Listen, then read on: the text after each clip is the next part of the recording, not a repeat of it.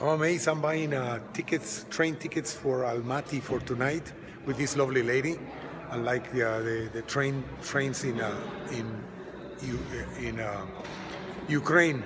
I'm leaving at 1 o'clock to Almaty, and from there I'm going to fly directly to Frankfurt and then back home.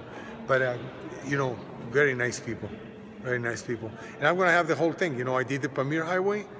I'm coming back to Bishkek. I'm going to have my coffee breakfast right now, and I'm going to have my train ride, Soviet train ride back to Almaty, and then fly out with Lufthansa to Frankfurt and get out of here.